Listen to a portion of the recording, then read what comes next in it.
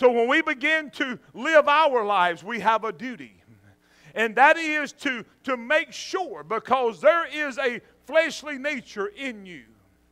The Bible makes mention about this. And they that sow to the flesh shall reap corruption, but they that sow to the Spirit shall reap what? Life. And so it's up to me and you. So we will find ourselves, and we also find roadblocks and signs that when we begin to revert back and we find out that our fleshly man is starting to move and take control of our life, we find ourselves doing things that we used to not do, and that's just a simple thing. We also find ourselves, our life not full of the joy of the Lord like it used to be. We find ourselves not full of life like we used to be. It all of a sudden starts to be close with chaos, and you wonder what has happened. Is we begin to neglect the very things that are important.